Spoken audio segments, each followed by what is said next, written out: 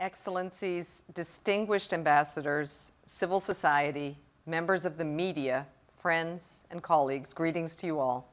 It is my privilege to welcome you to the New York virtual observance of World Press Freedom Day 2022, co-organized by the United Nations Department of Global Communications and the United Nations Educational, Scientific, and Cultural Organization, or UNESCO.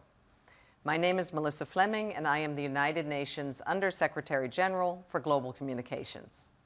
I am delighted to join you as we observe this year's World Press Freedom Day, the focus of which is on journalism under digital siege. In parallel to our observance here in New York, this important day is celebrated at a global conference in the Republic of Uruguay, which is taking place from the 2nd through the 5th of May. Today's New York event will begin with a series of messages by distinguished speakers. This will be followed by a compelling interactive discussion on the topic of media viability in our digital world, with the participation of journalists, the UN, academia, and civil society. We hope that this observance will spark dialogue, inspire action, and lead to solutions to the many challenges facing journalists today.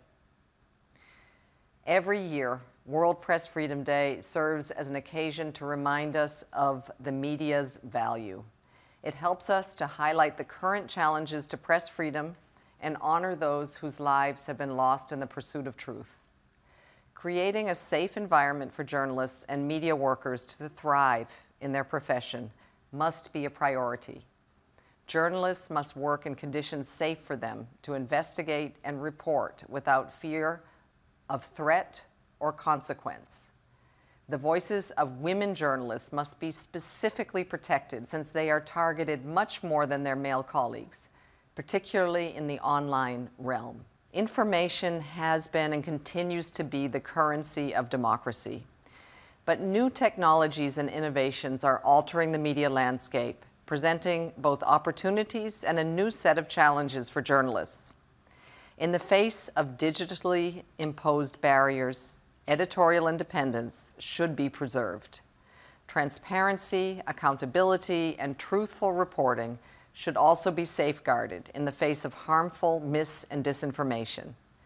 This problem has been significantly aggravated in the past few years on issues ranging from COVID-19 to the ongoing war in Ukraine. We have witnessed an exponential increase in the dissemination of fake and misleading content, exploiting the huge demand for information and warping our understanding. To confront some of these challenges, the United Nations launched Verified, an initiative aimed at delivering trusted, fact-based information.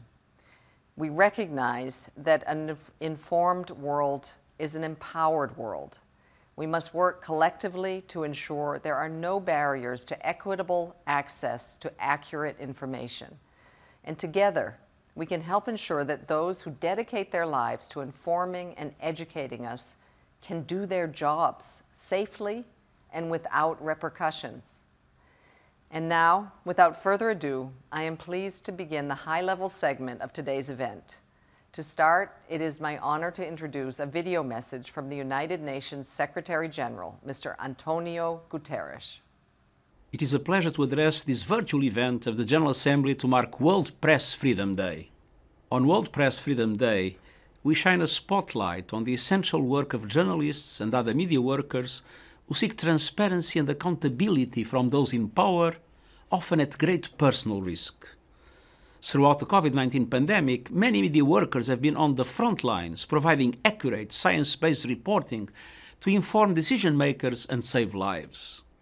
At the same time, journalists who cover climate, biodiversity, and pollution have succeeded in bringing global attention to this triple planetary crisis.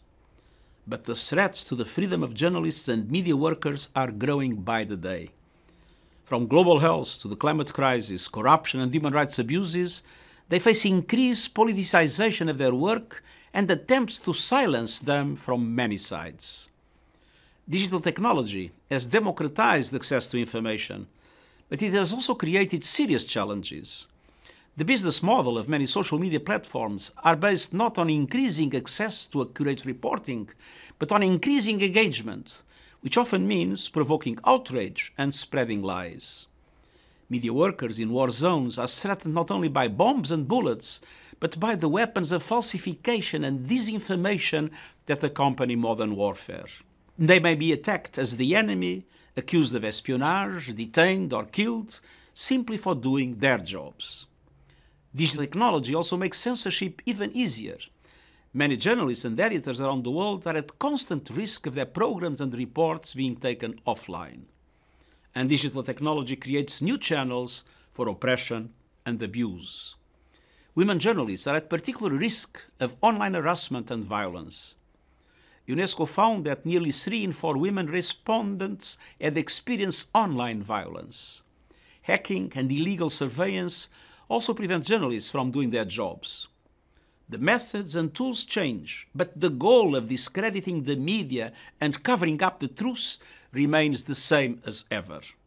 And the results are also the same. People and societies that are unable to distinguish fact from fiction and can be manipulating in horrifying ways. Without freedom of the press, there are no real democratic societies. Without freedom of the press, there is no freedom. The United Nations is working to support journalists and media workers everywhere. 10 years ago, we established a plan of action on the safety of journalists to protect media workers and end the impunity for crimes committed against them. On World Press Freedom Day, we honor the essential work of the media in speaking truth to power, exposing lies, and building strong, resilient institutions and societies. We call on governments, media organizations, and technology companies everywhere to support these crucial efforts. Thank you. Thank you, Secretary General, for your words of strength and support for journalists across the world, many of whom risk their lives in pursuit of the truth. I would now like to present our next speaker, His Excellency Mr. Abdullah Shahid, President of the 76th session of the United Nations General Assembly. Excellencies and friends, I begin by thanking Ms. Melissa Fleming, Under-Secretary General for Global Communications, for graciously inviting me to address this virtual meeting in observation of World Press Freedom Day. Today, we reflect on what we can do better collectively to defend free expression and protect press freedoms. These sentiments were at the forefront during the high-level dialogue of the World Press Freedom Day Global Conference, where I participated on the 3rd of May. I was honored to issue a joint statement on the safety of journalists alongside the President of the Conference of UNESCO and the President of the Human Rights Council, commemorating the 2022 World Press Freedom Day. The existence of free and independent journalism has always been critical for democracies to thrive and prosper. Journalists render invaluable services to our societies. They raise the public's awareness. They focus and analyze critical issues. They speak truth to power and hold governments accountable. And by doing so, they help strengthen our democracies. In recent years, journalism has undergone several transformations. These transformations have largely stemmed from revolutionary advances in technology that are still ongoing. While this has brought about many benefits, including in terms of information sharing and news gathering, there's also a darker side. The same transformations have made it increasingly easy for journalists to be put under greater surveillance, jeopardize their privacy and independence. In our increasingly digital world, they are also increasingly targets of online hate, which can often escalate into physical violence. In the most tragic instances, this can even lead to death. It is important that we create political spaces in which free expression and the robust exchange of ideas can thrive. Societies in which people live in fear of speaking their minds are societies that will fall prey to stagnation. Journalists remain our first line of defense in upholding the liberties we cherish and in protecting the fundamental principles of our democracies.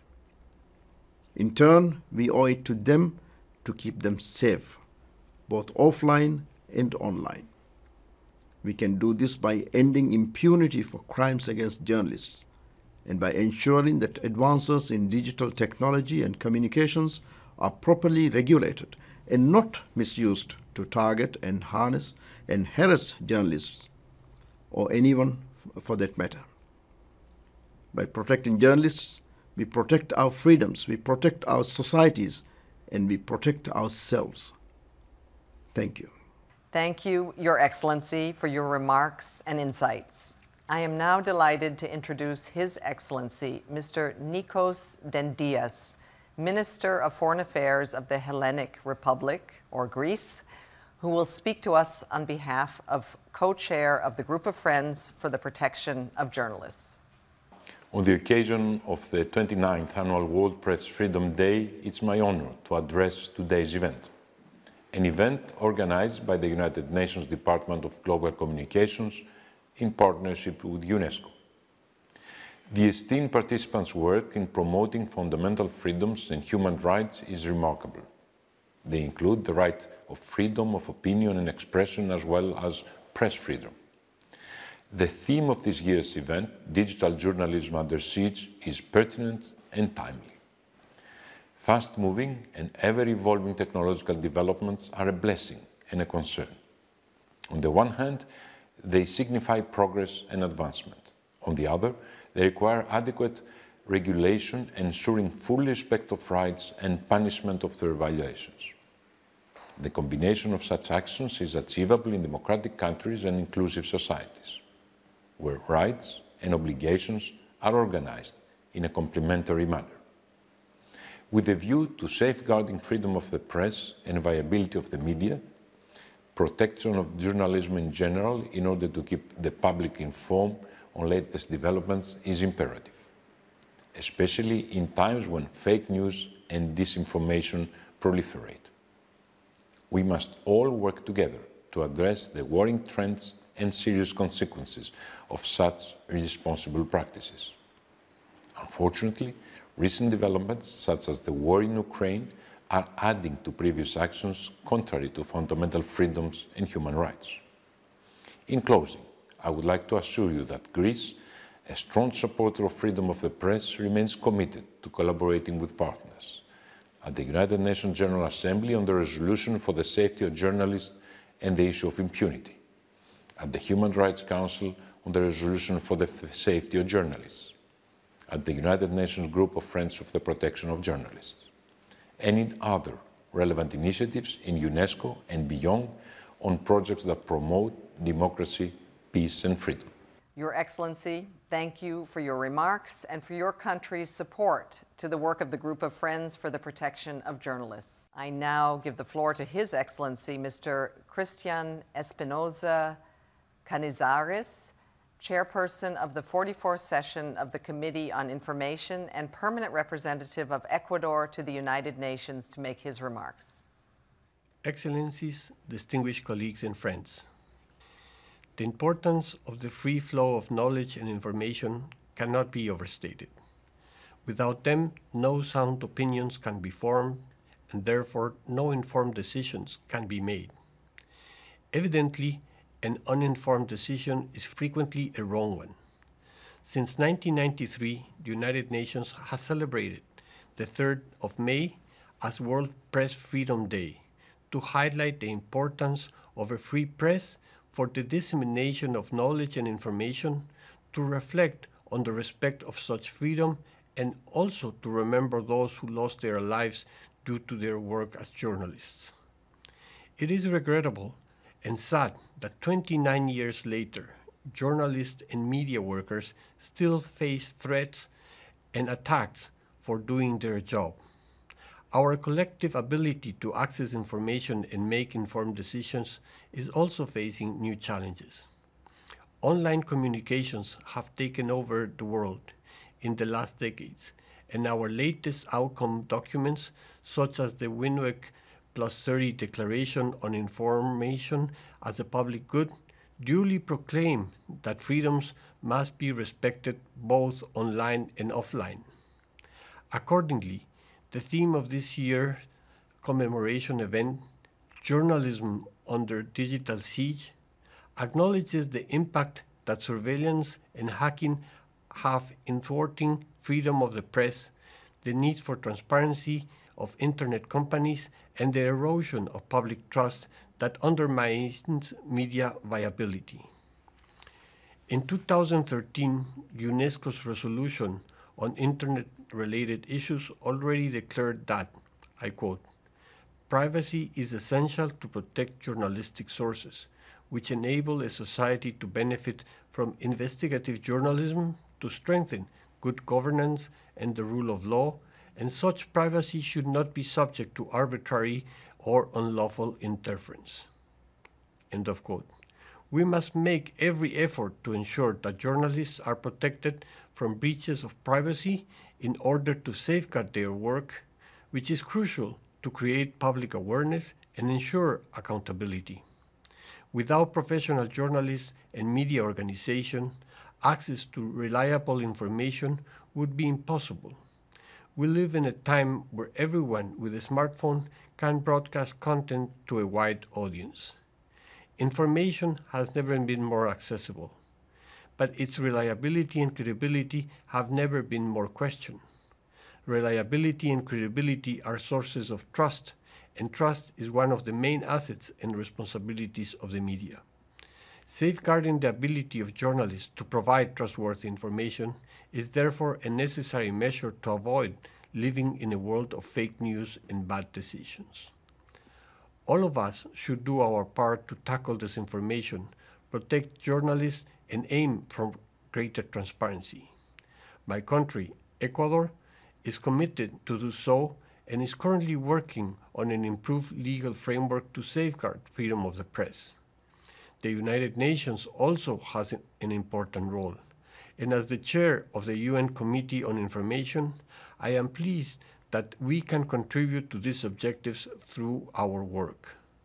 Finally, I would like to recognize UNESCO, the government of Uruguay, and the Department of Global Communications for organizing this year's commemoration of World Press Freedom Day. I thank you. Thank you, Excellency, for your statement. It is now my pleasure to announce Ms. Valeria Robeco, President of the UN Correspondents Association. Mr. Secretary General, Mr. President of the General Assembly, Excellencies, ladies and gentlemen, since the start of the war in Ukraine, dozens of journalists, TV operators, and photographers have been killed, injured, threatened, robbed, or kidnapped, and the list grows as the conflict continues. Lives lost and sacrificed for the truth, with this being just the most recent example of what has been an ongoing threat against members of the media. According to the latest UN data, 55 journalists and media professionals were killed last year, with nearly 9 in 10 killings since 2006 still unresolved. Although the number of victims stands at its lowest for a decade, UNESCO underlined the many dangers that reporters face in trying to cover stories and expose wrongdoing, and revealed how impunity is alarmingly widespread. During times of crisis, such as the war in Ukraine or the COVID-19 outbreak, it is even more important that the public have access to reliable and timely information, and that journalists have a key role to play in defending the rights to freedom of expression. As the Secretary General reminds us, press freedom is vital for peace, justice, and human rights, and he urges countries to investigate and prosecute crimes against them with the full force of the law. We stand in solidarity with those members of the media who find themselves in difficult situations throughout the world, and those free among us have the duty to hold up the flame of truth in honor of all those who are regularly threatened, killed, intimidated, harassed, arbitrarily arrested, or injured. Over the past decades, the news media landscape has changed profoundly. Internet on one hand helps diffusion, but on the other hand, it encourages the creation of niche areas that not only disinform, but reinforce prejudices. There has been a critical increase in the reach of journalism and social media through digital sources, but at the same time, fake news is accelerating and lessens public trust in our work. Not to mention the manipulation of social media and its use as a weapon of mass disruption, of which ultimately authentic and transparent information becomes a victim itself. Also, facing the dissemination of fake news is an imperative for journalism, and it is a gateway to prove the importance of new and traditional media and its ability to provide verifiable information for public interest. At a time when disinformation and mistrust of the news media is growing, a free press is essential. The World Press Freedom Day acts as a reminder to governments of the need to respect their commitment to press freedom and to the international community to help those people who are denied the right of access to information. Authoritarian regimes continue to tighten their grip on media organizations, but journalists in democratic and free nations are also under threat. I echo past appeals by the Secretary General in calling for governments to protect journalists and to strengthen press freedom. But once again, I ask the United Nations to take a step forward in addressing the protection of members of the press all over the world by appointing a special representative for the protection of journalists, a key figure that can no longer be ignored within the debate on freedom and accuracy of information. Thank you.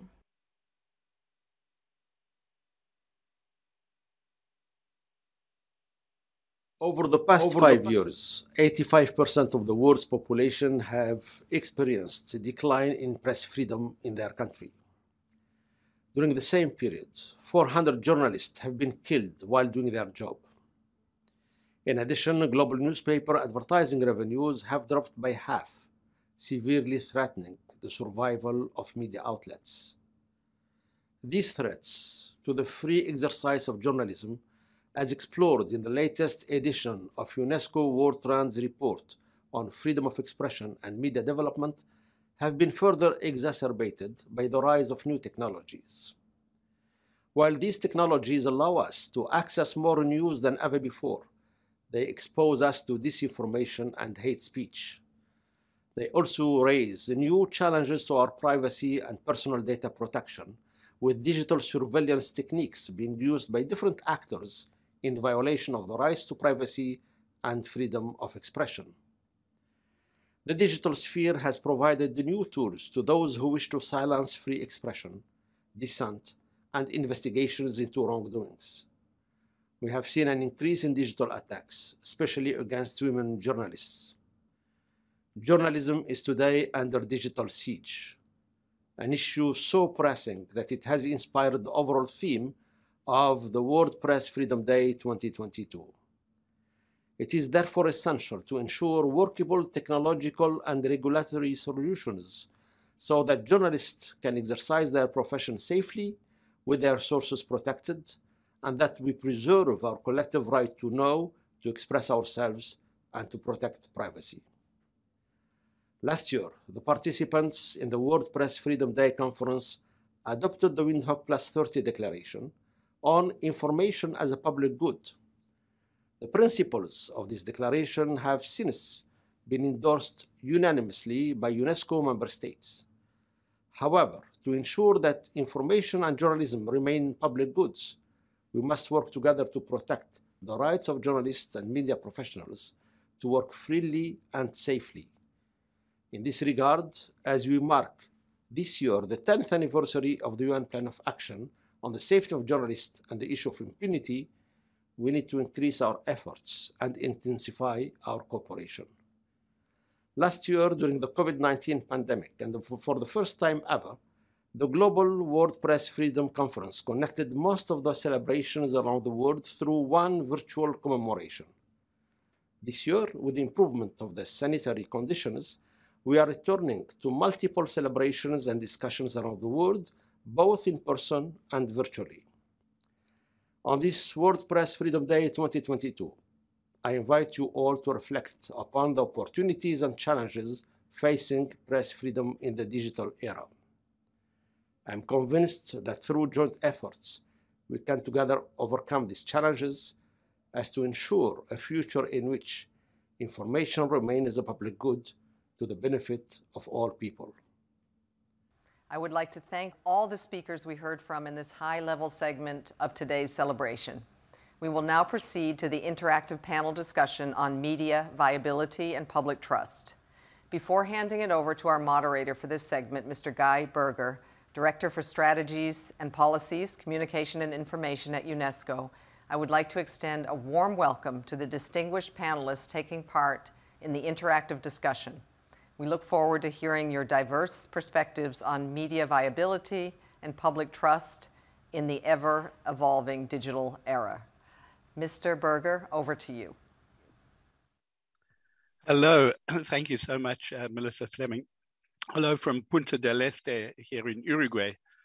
I'm at the Global World Press Freedom Conference, and Uruguay has sent an important signal to the world about its strong commitment to press freedom by hosting this event. And as we talk, there is a session wrapping up this conference, which has been going for 3 days. It's called How to Walk the Talk about Making Information as a Public Good. There have been about 1,000 people here in person. There have been people from 86 countries. There have been 70 sessions. My voice is a bit hoarse as a result. And we've had 2,000 people remotely. Elsewhere, there have been many other events in Addis, in Arusha, Phnom Penh, in Mongolia, many other countries around the world. And the major media around the world has carried this message about press freedom and the need to act against journalism under digital siege. Let me tell you quickly some of the achievements here in the past few days. First, the UNESCO Guillermo Cano World Press Freedom Prize was issued. This is a unique prize in the UN system, and it was given this year to the Belarus Association of Journalists. In addition, as was mentioned earlier by the President of the UN General Assembly, His Excellency Abdullah Shahid, we had an unprecedented get-together of the presidents of the General Assembly, of the Human Rights Council, and of UNESCO to issue a statement in this whole area of safety of journalists. Then we had the Organization of American States launching a group of friends of safety of journalists. There was a joint session, I think possibly historic, between the Freedom Online Coalition and the Media Freedom Coalition. From the UNESCO side, we launched 2 chapters in a study about the safety of women journalists online. And these are positive chapters because they talk about what newsrooms are doing and can do more, and also what the tech platforms can do to protect women journalists. These are available online. And also, we launched 2 policy briefs from UNESCO, one about protecting whistleblowers, particularly in this digital age, and the other one is about the economic viability of media, which is called Finding the Funds for Journalism to Thrive. This brings me to reflect briefly that World Press Freedom Day came out of the Windhoek Conference in 1991, a conference on free, pluralistic, and independent media. And that led to a call for World Press Freedom Day that was endorsed by the General Assembly and by UNESCO. Well, last year was the Windhoek Plus 30 conference, and they added to freedom, pluralism, and independence 3 more things we have to pay attention to: media viability, transparency of internet companies, and building resilience and media and information literacy amongst audiences. So here we are today, following up that theme of looking at, in particular, media viability, because in this session, we want to explore how digital threats have included threats to many, many of media enterprises around the world. Media enterprises have found themselves lacking data, and data is the name of the game now, lacking data scientists, lacking cloud storage, lacking artificial intelligence, and unable to compete with the automated advertising that's going to the big internet companies. What do you do in a case like this? Because the situation is grim. Jobs are being lost, media outlets are closing. Some media is able to survive through subscriptions to wealthy, well-heeled audiences, but what about everybody else? How do we not only save the existing media, but grow it and transform it to be more inclusive and more representative and serve audiences who don't have journalism in their local languages that's independent, credible, trustworthy? So that's what we're going to talk about in this panel. And we have a wonderful group of experts. And I'm not going to introduce them all immediately. I'll introduce them as they're going to speak. So let me start off and introduce you to Michelle Ferrier. Michelle Ferrier, Dr. Michelle Ferrier, she's Dean of the School of Journalism and Graphic Communication at Florida Agricultural and Mechanical University in Tallahassee, Florida. She is the Executive Director of the Media Innovation Collaboratory, which is an incubator for media and tech solutions. And she's also founder of an initiative called Trollbusters, which, as you can imagine from the name, is trying to deal with those who are trolling journalists and human rights defenders, and particularly women journalists and human rights defenders.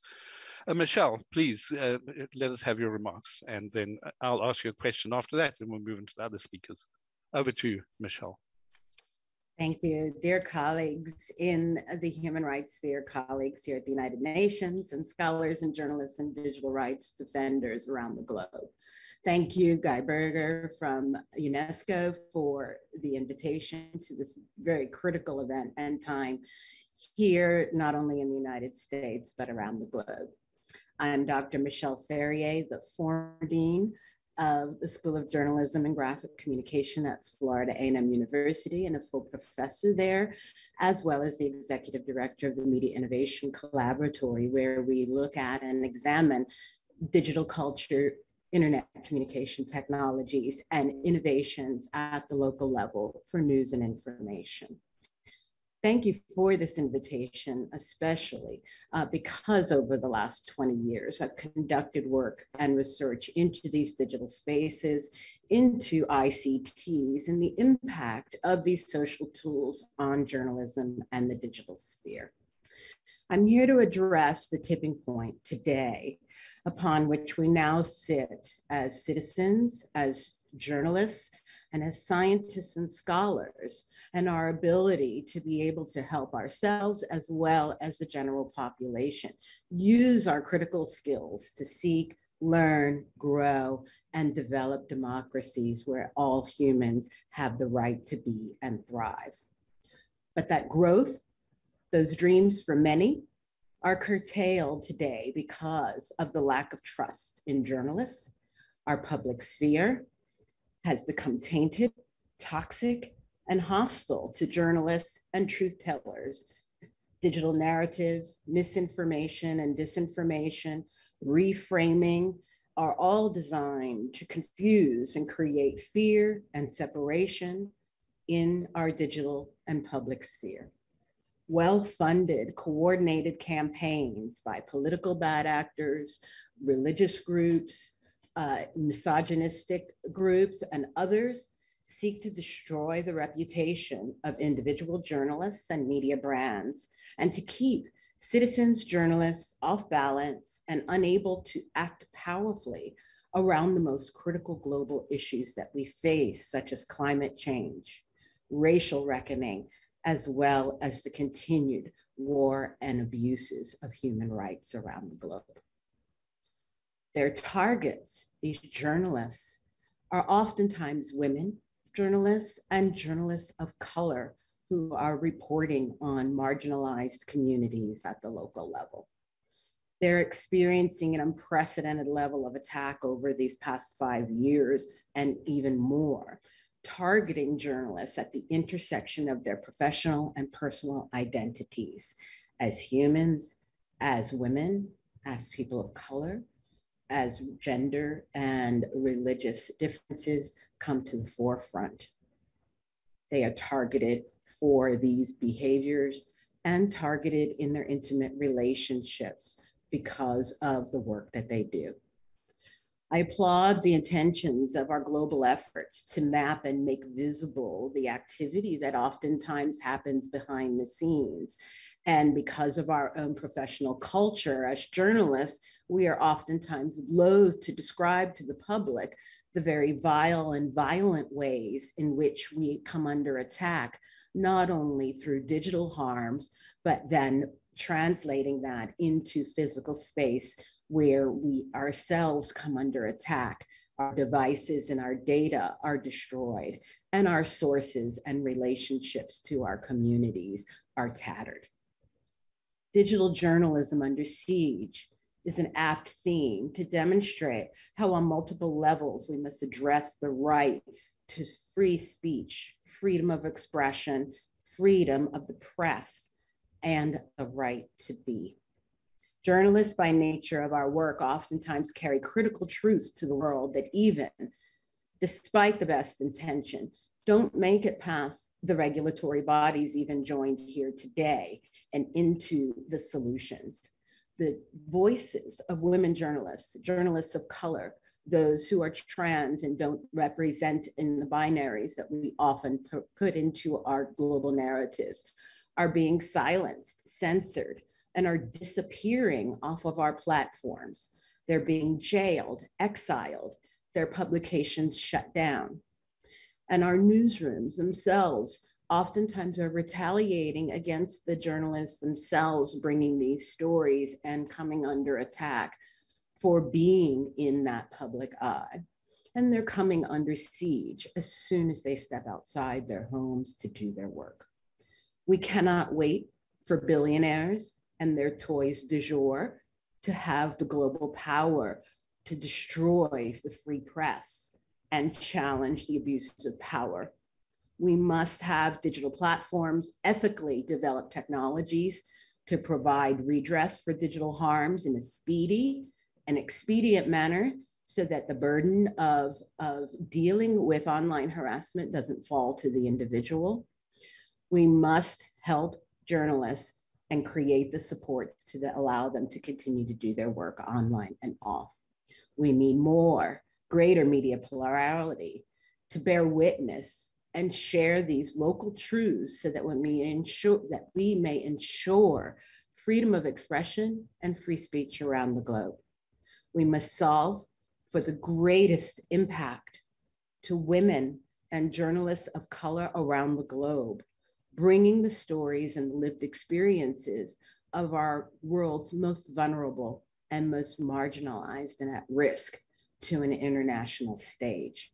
We must support them in bringing stories that we would not otherwise hear so that they continue to bear witness and bring a free press to the globe. Thank you. Thank you so much, Michelle Ferrier. I have a quick follow-up question. I'd like to make the link between what you said and the question of economic viability, because clearly the weaker the press is, the less it's able to protect press freedom, its journalists, the less able it is to keep its independence, the less able it is to do the kind of transformation that you were speaking about greater diversity, greater equality. In what way can addressing issues of freedom and safety of women journalists play into this economic question? How would it help media pay their bills if they accelerated their representativeness in terms of women leadership, minorities, people from other languages, et cetera, et cetera? Over to you, if you could answer in 2 minutes. Thanks. Sure. One of the things that we have been doing here in the United States and with colleagues around the globe is helping inside of our journalism programs as well as outside of those journalism programs to help both our newsrooms as well as independent journalists look at ways to create viability at the local level. Some of those solutions have been from creating cooperatives of media entities that work together to distribute the workload as well as distribute resources at the local level. We've also looked at and supported journalists to create their own entrepreneurial ventures, where we're helping them look at a variety of avenues at the local level for revenue beyond advertising, which has been the traditional revenue of sorts for these areas. And our goal is through media plurality to actually let 1,000 flowers bloom and go beyond the traditional newsroom and the marker of a newsroom as a healthy media ecology.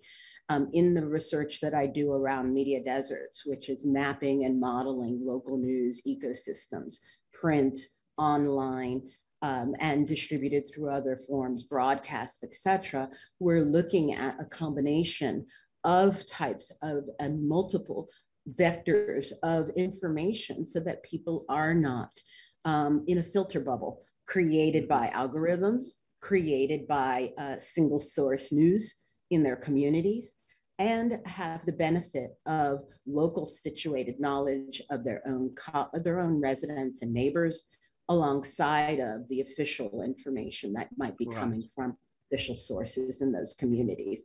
And so we're looking at and providing avenues for people to imagine differently and better about the ways that we might provide a deep service at the local level to these communities, so that they may engage in conversation and learning and dialogue and action around the issues most pressing to those regions. Right. That's so important, because as you mentioned, there are these news deserts, and they're partially geographical, but even in big cities, many people experience a desert. They don't have journalism that serves them, tells their stories, uses their languages, and we have to address that because we're in a world where it's mission critical. Let's move on, and we'll come back to you. Just really quickly, I'm going to challenge you on the use of news deserts. My research uses the term media deserts, and it's for a particular reason, because media deserts looks at the complex, at the code, conduct, and content and conduit layers, not news as a marketplace and consumers as audiences, but looking through the lens of journalism and news as a service to communities to help communities thrive. And that's a critical lens to thinking about the solutions that we must have at a global level to solving for this problem at the local level. And so media deserts is a critical framework to help us develop appropriate solutions. Thank you. Well, thank you for that insight. So our next speaker is Ms. Surkiti Dwivedi. She's a senior correspondent at New Delhi Television, which is one of the leading news providers in India. She's covered a lot, the whole COVID crisis, including the oxygen crisis in India. She's covered issues of mob lynching, of riots, of gender discrimination. So, Surkiti, please let us have your insights into this question. Journalism under digital siege. Good morning, everyone. First of all, I would just like to thank the UNESCO for this opportunity. Now coming on to the topic of the discussion, since I am a reporter in India, I would first like to talk about the media landscape that I come from, and then what we face as ground reporters during our assignments because of the environment that we are operating in currently. Now, if you look at the way media has deteriorated in India in the past few years, it is all the more astonishing because it is not like we have a few media organizations, but we are a country that has over 100,000 newspapers and magazines and over 300 television news channels. But despite being the world's largest democracy, when yesterday the Press Freedom Index rankings were issued, we stood at 150. We've declined 8 ranks from where we stood at 142 in the year 2021. According to the report, we are one of the world's most dangerous countries for journalists. The factors that it has attributed all of this conclusion to is that there is violence against journalists, there is a politically partisan media, and there is concentration of media ownership, and 3 to 4 journalists are killed every year. In the year 2021, 4 journalists were killed in India. But if you look at how the government is responding to such reports and this scenario, while the government has not reacted to this latest report, in the last year when we stood at 142, the government said that was in a denial mood about the report. It said that the methodology of compiling this report is wrong. Their survey numbers are very low. There is no transparency in the process of compiling this report.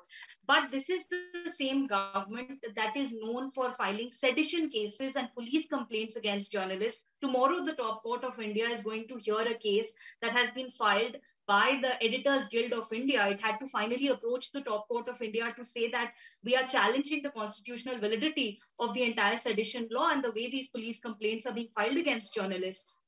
Also, this is the same government that is accused of using the Israeli spyware software Pegasus against journalists. This is the same government that imposes internet shutdowns across various parts of India very frequently, which blocks the access that journalists have to information in very critical situations.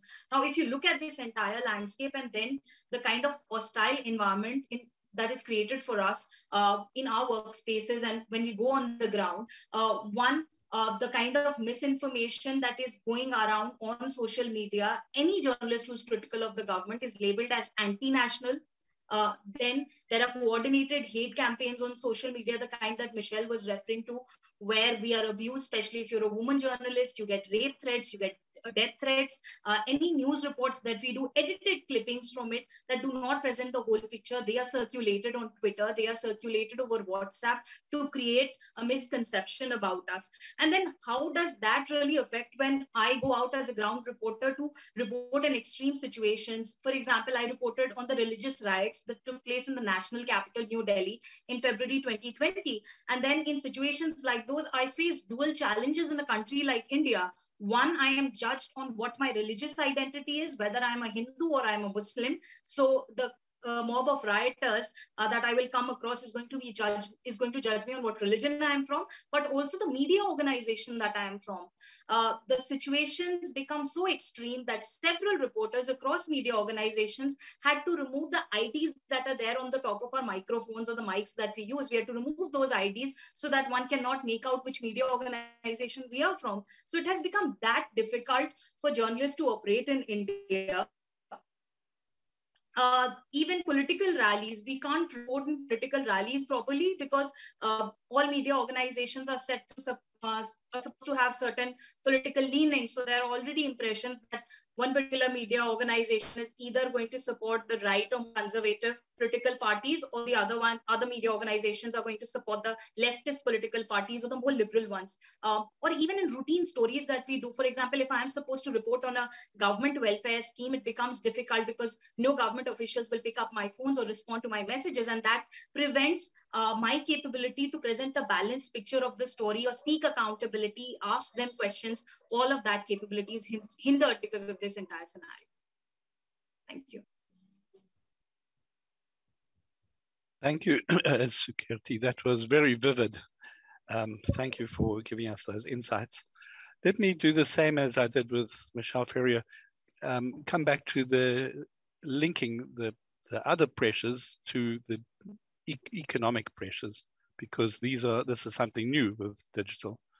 And my question to you is, if broadcasters like yours lose advertising to the internet companies, as happened with the print media, what would be the alternative ways to fund broadcasting in your country, whereby your salary could be paid? Would it be through crowdfunding? Would it be through selling fact-checking services?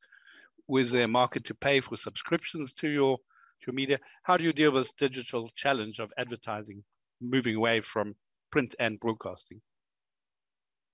Well, revenues, especially in terms of the Indian media landscape, is a big challenge because in terms of Indian newspapers, they derive at least 66% of their revenues from advertisements alone. And similarly, television news channels depend for advertisements, with about 71% of their revenues are driven by those. So only about 30% of their revenues are driven by subscriptions. So in India, in a country which has most of the population where it's low income or middle income population that earns only about $428 per month, people are not willing to pay for journalism. So while the independent news media outlets, they are trying two options at this point of time. One, of course, is subscriptions, and the other is crowdfunding. These two models are at a very nascent stage in India, and in our population, people might not be as willing to go for monthly subscriptions because that will burn a big hole in their pockets when they take out that chunk from their monthly income.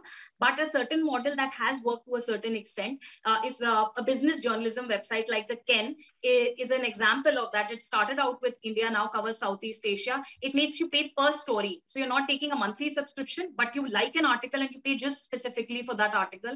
That model is working for them. And that is the kind of model certain other web portals, especially in India, are beginning to try that model. But for the mainstream, of course, organizations and both television channels, it is a big challenge, and subscriptions are, while they are an alternative, it is difficult for a country like India for people to actually go for that option. A very quick follow-up. India, of course, is very famous for its tech industry.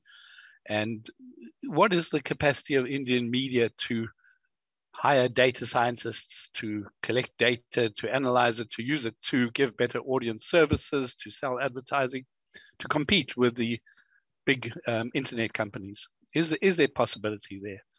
Or is the media so far behind that's not an option?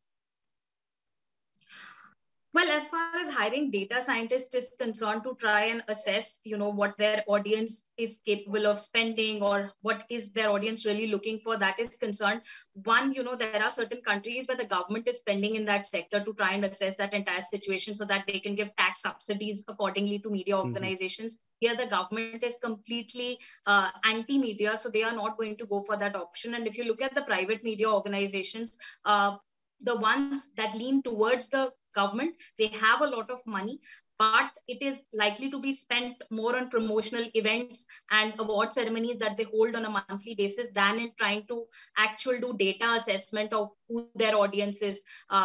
Most of the surveys that are done in India to assess the audience, it's mainly dependent on television news ratings, how many people are watching us, and that's the only number that drives how they are going to spend the money in the upcoming year. So television news ratings, number of viewers that we have, and that's pretty much the only scenario that they take care of. But beyond that, it is very unlikely that private media organizations in India will spend specifically on data scientists or any kind of number crunching to assess their audience. Okay, well, thank you for those insights. So we're going to move on to our next speaker now, and we'll come back to you a bit later, Kirti. But now we have Nishant Lalwani. He's the Vice President of the Luminate Foundation. He leads their global strategies for funding independent media, particularly looking, for example, at innovative financing models for media. So you're really at the base level of how does media survive, in addition to all the political and other problems, but at the economic level. Nishant, what's your insight into this? Thank you so much, Guy. I'm really delighted to be on this panel, especially as it was like a year ago today that on a panel organized by Melissa Fleming with the UN Secretary General present, we received the support from him, from the UNSG, for the International Fund for Public Interest Media, or IFPIM, which we believe is actually a major new initiative to be able to tackle media viability issues. In fact, at this time last year, in the run-up to World Press Freedom Day, he warned of the consequences for democracy and development of the crisis confronting independent media around the world. In doing so, he lent his support to the creation of a new global fund, which I'm honored to have co-founded with the support of Luminate Group. In fact, he urged member states, donors, and other stakeholders to support the International Fund for Public Interest Media, which he called a vital new endeavor. I need to pay tribute to the advice and insight and the highly constructive engagement we've had with UNESCO, as well as UNDP colleagues in developing this initiative both then and now. Last year's World Press Freedom Day focused on information as a public good. That concept, which has now been endorsed, of course, by UNESCO's General Assembly following the historic Windhoek plus 30 statement, is really critical to the way we think about independent journalism and the way that we need to think about it. Because independent, accurate journalism is a public good. And what normally happens when there's a market failure for a public good? When there's a market failure, for example, in healthcare or in education or in vaccines more recently, well, the state steps in. But it's hard to do that for media because funding journalism is considered to be so political. And that's why we created IFPIM as a truly independent, multilateral global fund that could direct large-scale resources, including those from government, towards resolving the market failure which is affecting our democracies. A market failure which is allowing disinformation to thrive and autocracies to spread. Yesterday, we were able to announce the first funding round of the International Fund for Public Interest Media. We announced an initial open call available to public media institutions and public interest media institutions in 17 countries, that is independent news organizations. Although we're not yet fully established as an entity ourselves, we decided to open this call as soon as we could because we are in a position to make some resources available and because we know that the catastrophic economic situation confronting independent media around the world continues to intensify. But we need to redouble our efforts if we're to generate the resources needed to confront the challenge of media viability. Last year, IFPIM's board chair, Maria Ressa, was awarded the Nobel Peace Prize. And in her acceptance speech in Oslo, she said this. She said, right now, while journalism is under attack on all fronts, only 0.3% of overseas development assistance is spent on journalism. If we nudge that to 1%, we can raise $1 billion a year for news organizations. That would be crucial for the global south. But raising additional funding for journalism right now, as we all know, is a challenge. We're only just emerging from a pandemic, which has wreaked immense economic damage on independent media. And as the UNESCO policy brief just published on media funding states, pluralism and democracy need an economically viable independent news media. New research by The Economist and the Economist Impact Unit, supported by UNESCO, just a couple of weeks ago, outlined this in crystal clear, with crystal clear data. And there are 5 big takeaways for me. 1, 10 billion in newspaper advertising will be lost to internet advertising by 2025. Outlets in low and middle income countries have been the most severely impacted, with a rate of decline almost 2 times faster than the global average. Thirdly, although philanthropy from news did increase sharply in 2020, from about 226 million to 457 million US dollars, over 90% of this went to North American recipients. That means Latin America, Middle East and North Africa, Sub-Saharan Africa are expected to be hit hardest by the accelerating digital transformation. New digital revenue is projected to cover just 9% of the loss of print revenue over the next 3 years in those regions. And lastly, given the large fall in funding, philanthropy and government support is going to become more important. And it's for exactly these reasons that we created the International Fund for Public Interest Media. And that's why we focused it on Latin America, and the Caribbean, Africa, Asia, and Eastern Europe. And we've ensured that it's a truly independent multilateral vehicle where editorial independence should never be an issue, even with government funding. We do this by having a completely independent governance structure that does not have donor representation on the board. And that's why we now have commitments, financial commitments from 6 governments, that is the US, Sweden, Switzerland, France, Taiwan, and Korea, as well as a number of philanthropies. And those funders do not have a say in which media outlets receive support. So what are we going to do with this fund and with this money? How are we going to tackle media viability? We are going to both rebuild and sustain independent media in the countries in which we work. How do we rebuild? Well, we'll need new financial models that will allow journalism to survive. And IFPIM will directly fund innovation around business models, financial models, audience engagement, for example. We'll support new ideas, we'll test what works, and we'll aim to grow, adapt, and then share those models across the world. However, IFPIM will also provide core support to sustain independent journalism while other types of innovation take place. For too long, we've put the onus purely on journalists to come up with wholesale solutions for the crisis in media revenue. And business model innovation amongst media outlets is certainly part of the answer here. However, we need others outside the sector to make real change too. We'll need new models of public subsidy. We'll need new models of regulation if we're to get to a new paradigm of journalism. If we don't do this, the crisis of democracy and of disinformation will get worse. In fact, there'll be irrevocable damage to our democracies. Right now, autocratic practices and regimes are spreading. It's so painful to see what's happening in Ukraine, but also more subtly and permanently in other parts of the world. And reliable public interest journalism sheds a light on what's happening and where power is being abused. Without that, we stand no chance of turning this tide. Because as democratic information spaces empty, which they do without funding, undemocratic actors occupy those spaces. And thus, the international community, including international donors, cannot afford for independent media to disappear. And yet that's the threat that we now confront. So today I want to call on the journalists and media organizations watching today to step up their advocacy for increased resources to be provided from the international community, from governments, from corporates, from philanthropy. Mobilizing the kind of funding that our board chair, Maria Ressa, is calling for, that is an additional 1% of overseas development assistance, or about $1 billion a year, will only happen if there's a clear, articulated demand from those who need it. Please do join us in calling for a much more ambitious, concerted, and organized response from the international community to support independent media, because independent media has never been more important to the survival of democracy. Thank you, Guy. Thank you so much, Nishant. Very sobering, but inspiring because of your ambition. You mentioned the 0.3% figure.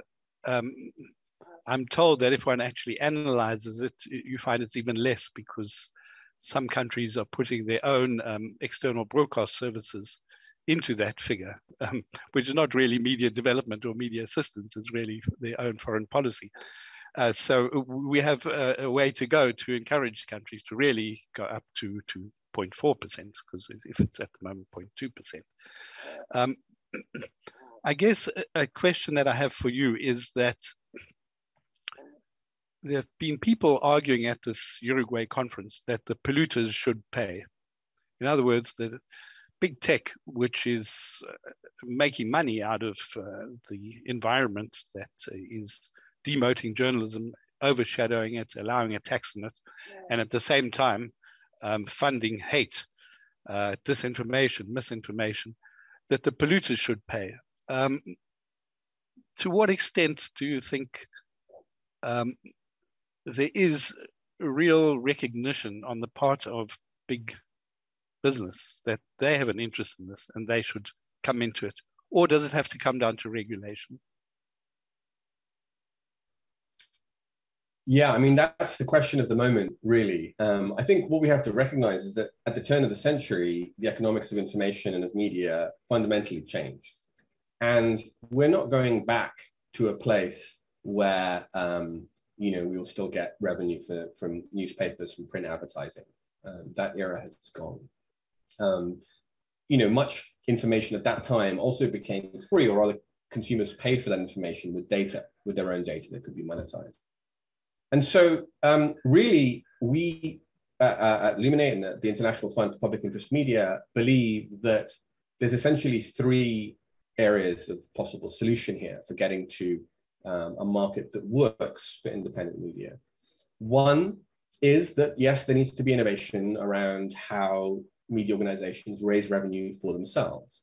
But we've been trying that for 20 years or so, since these major changes in the market. And there are some green shoots, especially around reader revenue, but there aren't any silver bullets. And we haven't got close to sustainability for most organizations, especially those in the global south. Secondly, we are seeing a great deal of interest in public subsidy models. and there's experiments, as you know, in France and in Canada and other places.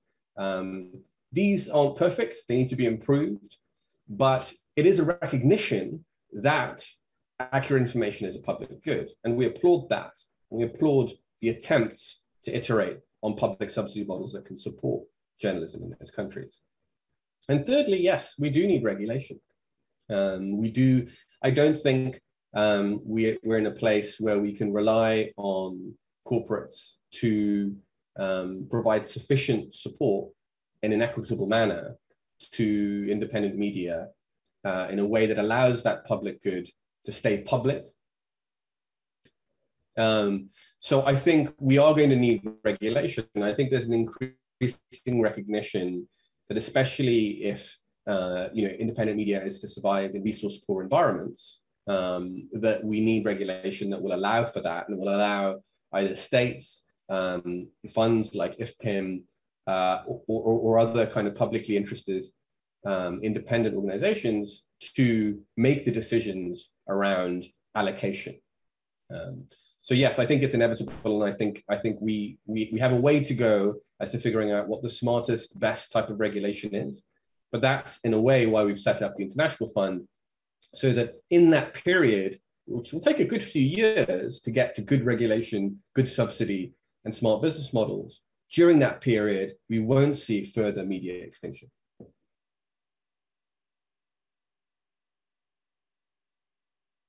As Michelle Ferrier said, this can't wait, the whole package of threats. Well, let's move on to our next and final speaker. It's Ms. Ilse Hoog, who's the president of the NGO called Purpose. She is a change maker. That's all I can say, reading her CV, particularly change in regard to saving the planet, and also in championing women's rights to choice and rights to reproductive self-determination. So Ilse Hoog, please tell us your insights in this issue. Thank you so much. I want to express my gratitude to my fellow patients, the Secretary General, Melissa Fleming, Guy Berger, and everyone else who put this panel together and prioritized this crucial issue in this moment in time. Given my CV, I would be remiss to not mention that we are on the precipice of a very perilous time in the United States with regard to the fundamental freedom for women to choose our own reproductive destiny. As my colleagues from around the world know, lack of access to abortion rights is tantamount to, keeping women as secondary class status, and has implications on everything from their economic potential over their lifetime to their educational potential. And so it is with a heavy heart that I address you today. Prior to coming to Purpose, I did a tremendous amount of work in exploring journalism, information ecosystems, and disinformation around healthcare and reproductive healthcare specifically, and how insidious false narratives can lead to bad policy outcomes when it comes to healthcare for women in the United States and around the world. So it was a very attractive prospect for me to join the team at Purpose, who really does have an expertise in this kind of information ecosystem work as it relates to global health from a broader aperture. Purpose as an organization works to put our analysis into action and uses evidence-based campaigns to continually improve the way we communicate and move people in service of solutions.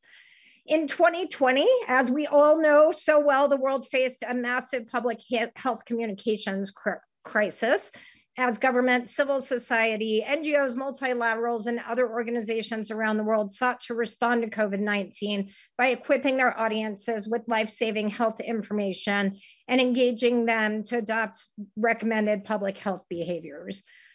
During this crisis, it became very, very clear very early on that traditional public health communications were unable to keep pace with the evolving pandemic.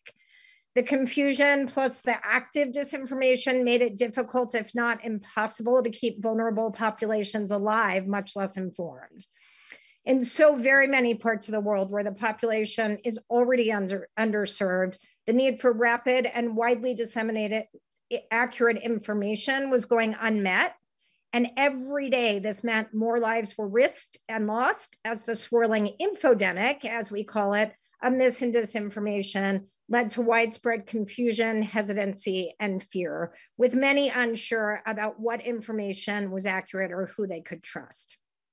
Many organizations, including our friends at the United Nations, wanted to help, but did not have the communication tools or experience to cut through this unprecedented crisis.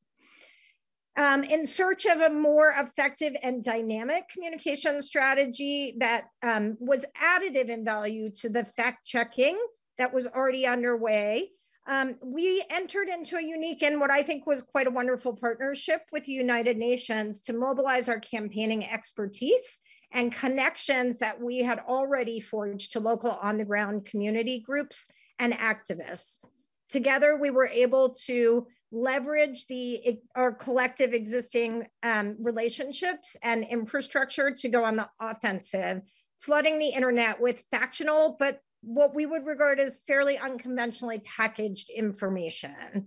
I think the foundation of our work was what I often refer to as the holy trinity of effective communication strategies when looking at very, very specific audiences that needed to be reached in order to increase vaccine confidence and counter disinformation. We looked very, very hard at what was the message that would resonate with those audiences, who were the messengers that would be trusted in those situations, and what was the vector by which we could most quickly and efficiently get them the messages that they needed, spoken by the messengers that already had trust and veracity in those very specific communities. This was a global campaign. We grew a network of trusted messengers that actually ranged from a wonderful, wonderful group of scientists that we titled Team Halo, who we were able to train up to get their very, very crucial, but often very wonky scientific information out in untraditional venues to them, like TikTok, in language and messaging that would be understood by the audiences who most needed it. And we were also able to identify existing community leaders in some of these very, very hard-pressed communities that would be able to break through all of the noise quite quickly because they were already known to the constituency that we were trying to reach. We were able to reach over 1 billion people through this campaign. In a couple of examples, in India, we collaborated with 115 community leaders and about 10,000 rickshaw drivers to disseminate the factual information on preventative measures and vaccinations across 24 informal settlements. Vaccine uptake through our evidence-based research was 19% higher in communities where the campaign took place. In South Africa, we launched Wakala, a pilot campaign to reach young people with urgent prevention measures and vaccine messaging. And the campaign was so successful there that it was actually scaled by the government to reach a national youth audience. And globally, we were able to engage behavioral scientists to launch what we called Pause, which was a wraparound campaign that encouraged people to think before sharing information and check other sources, which really reduced the passing along through social media networks of bad information, inaccurate information, or actually intentional disinformation. We truly believe we can continue to save lives by building these powerful networks of trusted messengers, working with partners to reach vulnerable populations with science-backed information. And we also really believe that what we've created, both the infrastructure and the knowledge, can be adapted and exported to other pressing and life-threatening crises that we collaboratively face as a globe, including but not limited to gender equity and climate change. So I really want to thank you for your time for this crucial panel today, and it's been an honor to be in this partnership with you all. Thank you so much, Elise. And I'm fine. We have a question which from one of the people involved, Nadine Clopton, who's Vice President of the Global NGO Executive Committee. She has a question about civil society. And so, Nadine, do you want to pose it quickly? We don't have much time, but if you could then respond in 2 minutes, Elise. Nadine, are you with us? Please. Yes, I am. Hi, hello. Well, thank you for having me today. It's an honor to be here on behalf of the Global NGO Executive Committee. My question just relates to how in our world of intense headlines and compounded complex challenges, can we really focus on what's emerging? And how do we ensure that we grant equitable coverage to stories of healing and solutions?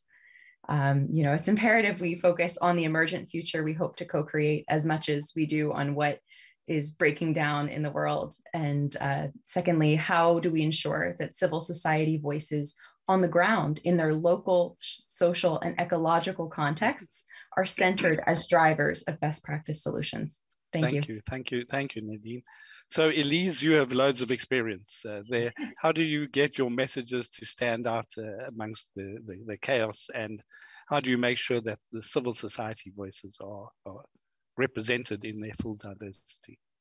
Yes, thank you, Nadine, and thank you, Guy. I'm going to answer those in reverse order. I think that what we're learning is, in fact, that through, and maybe this converges to questions actually, is that in order to break through, you have to work from a local context of trusted messengers, right? We're no longer living in a world, and haven't been for some time, as many of my fellow colleagues spoke to, where there's sort of a handful of sources of information that are covered writ large from global newspapers that then trickle down to sort of local news stations. That's just not it. And so we actually take the entirely reverse approach, which is starting from the community context, starting from understanding who already exhibits influence with the community and working in partnership with them to co-create the kinds of evidence-backed materials that will be able to penetrate through the news and be received, the glut of news, I should say, and be received because you really trust the person that it's coming from. I think the other part of your question, Nadine, is crucially important. And I'm not sure that we have the entire answer, but Purpose is absolutely working on this, and we would invite everyone else to as well. In addition to a global epidemic of disinformation, we also have a challenge in that on many issues, especially climate, which is something I've spent a lot of my life working on, accurate information is actually incredibly demobilizing for people we need to stay in an active mode to make the change that we need. Does that mean we shouldn't put out accurate information? Absolutely, it does not. Science is important. It needs to be out there. But what it does mean is that when we know something like an IPCC report is coming out, that is going to be terrifying for people, and sometimes actually make the problem feel so big that why should we even try? We can actually work to wrap information ecosystems in stories of success, in stories of solution, in stories of early adopters and communities of renewable energy and the benefits of that, so that Elise, I need to stop you there, sorry, just because of time. But I think your point is well made. If we had more time, I would love to ask you what lessons your whole campaign has for the media, and especially for their viability, but we'll have to have you back for another session. So I have a question that I think Michelle Ferrier would be in a good position to respond. This is a question from Isabel Raventos, Association of Women on Film and Audiovisual Media of Spain. Are you with us, Isabel? Yes. If you can just be quick, 2 minutes, please. Yeah, very quick. Well, many thanks to DGC and UNESCO for this event. And I would like to mention that last year at the Generation Equality Forum in Paris, under the proposal of our association and UN Women, 30 women organizations from all over the world launched an alliance of gender equality advocates from film and TV industries to join efforts to end discrimination, fight harmful stereotypes, and achieve transformative change. My question is the following. How do you think it's possible to accelerate gender equality in freedom of media in terms of priority measures and positive actions. Many thanks. Thank you. Michelle, 2 minutes.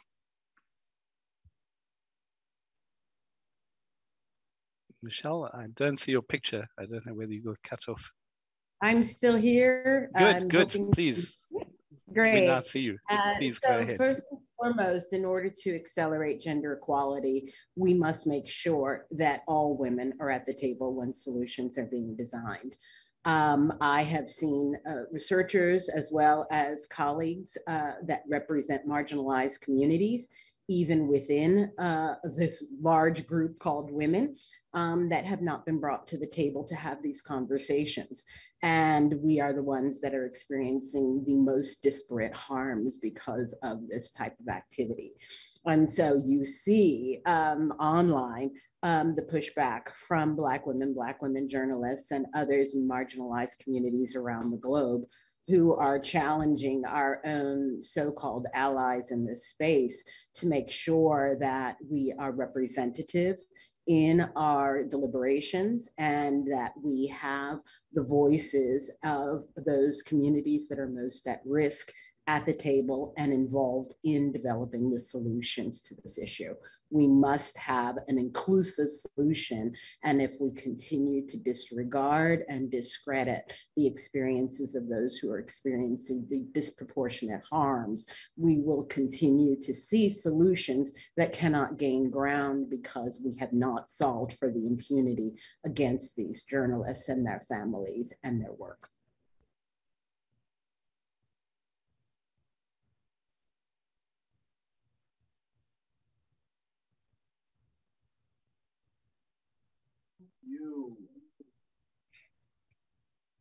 No, I unmuted it, but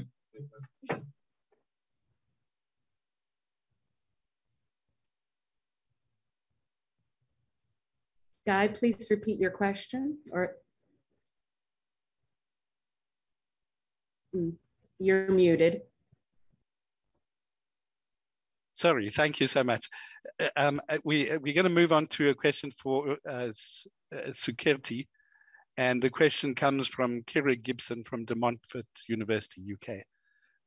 So Kira, you are here, you can pose your question. Hi, yeah, thank you so much for this opportunity. My question is, during the last few years, the media has been heavily hit on, and a lot of places are now deemed to not be credible when telling everyone the news, and how news outlets are being hit on for telling stories of celebrities, the people thinking that it's not newsworthy. How will this issue be tackled in the near future to show the masses that journalists are telling the truth, and how doing so with credible sources that the industry doesn't crumble like we are currently seeing it with print and not being so often, and online being more used? Thank you, thank you. Sukirti, any response? Well, yes, thanks, Kira. Regarding your question about how do we build back this trust in news organizations and what journalists are saying, you know, if I were to just try to see India as a microcosm of that entire situation, a survey that was done by Reuters Institute and the Oxford University recently came out with the conclusion that only about 38% of the people in India trust what is coming up on TV news channels as well as newspapers. So just 38% of the population trusts the work that we do. But, you know, in order to build back trust, what is important is that the audience needs to see impartiality in the work that is going in the newspapers as well as on news channels. And that kind of, you know, unbiased reportage is only going to come when these news organizations have the economic freedom to do it. Because in a country where we are so heavily dependent on advertisements, especially most of those coming up from the government itself, and we lose out on those once we become critical of the government, it impacts the way our entire, you know, functioning is being done economically. So one, we will have to reduce our monetary reliance on these kind of revenue structures and these models, and can look up to these solutions that, you know, the esteemed panelists here have been talking about. One, those alternative models are needed. And, you know, even if you look at the kind of reports that have been coming out a lot of people have this mistrust, especially people coming from the minority communities, going by the religious and social tensions in India. The minority community especially do not trust what is being shown on news channels.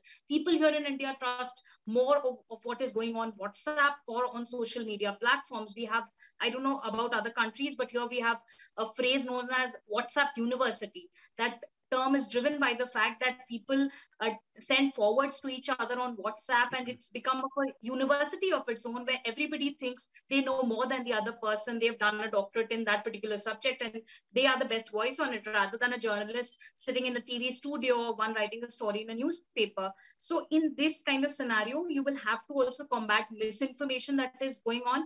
There are certain portals in India that are doing that job. For example, Alt News or Boom Live, they are combating all of these misinformation, especially in cases of mob lynchings, religious tension incidents. They are finding out what the truth is and they are putting that out to combat all of these social media forwards. So those kind of economic freedoms are needed, and then combating misinformation. I think when we do well on both of these fronts, we will be able to get back trust. That is what I would like to hope, even though India stands at 150 right now out of 180 countries. But, as a journalist in India, I would still want to, be resilient and have a ray of hope somewhere in my head. Mm-hmm. Okay. Well, Nishant, there's a question that I think is suitable for you. And I'm not sure if Bazler Rahman is with us. Bazler, if you are with us, can you jump in? Otherwise, I'll read the question. Okay, I don't think he's here. But anyway, he's from the NGO's Network for Radio and Communication in Bangladesh. And his question, Nishant, is, in the era of the fourth industrial revolution, which, by the way, is a term I hate, but anyway, he uses it, in the era of the fourth industrial revolution, how has that impacted press freedom? So he's making these connections. Over to you. Thank you. Well, what do we know about press freedom in the last few years? We know that in the last 5 years, 85% of the world's population has experienced a decline in population, a decline in press freedom, which is really staggering, 85% of the world's population. We also know that 57 laws and regulations have been adopted to limit freedom of expression in 44 countries in the same time period. These are things like sort of fake news laws adopted in a number of countries. So what this tells me, and this is obvious to all of us really, is that the utopian dream that we had at the turn of the century, which was that the internet could truly democratize voice, could massively boost freedom of expression, that has not been realized, and it's certainly not been realized for journalists. But that's because autocratic leaders have harnessed technology, frankly, much more powerfully than democratic leaders in societies have.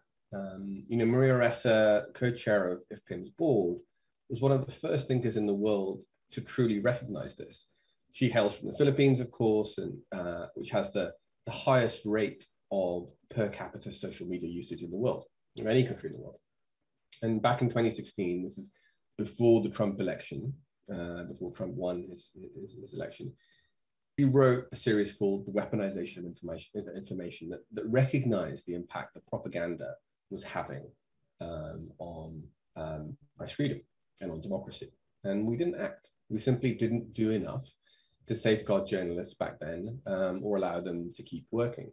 But we can, and we can if we think about creating safety in numbers.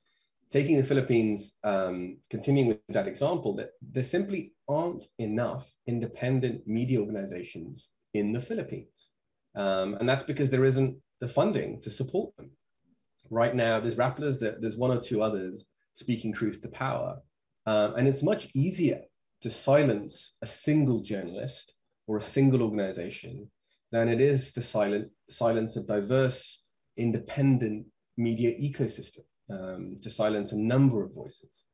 And so if we can actually increase the amount of funding available to journalism, then we can increase the reality of press freedom. It'll go from being theoretical to being a reality. That's a concrete step that we can take today.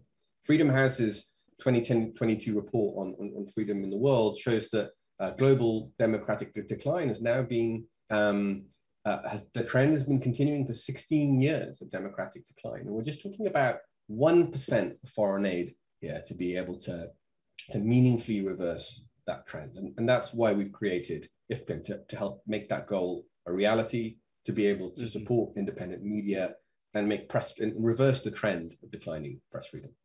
Right. So in a nutshell, in response to Buzler's question, we can't take technology out of context and think it's going to be the solution for journalism. We need all these other things. I think that's your message, and particularly we need money. So it's time to wrap up. I think it's become very clear that the question of press freedom on the one hand and economic viability on the other in the digital age are really essential complements.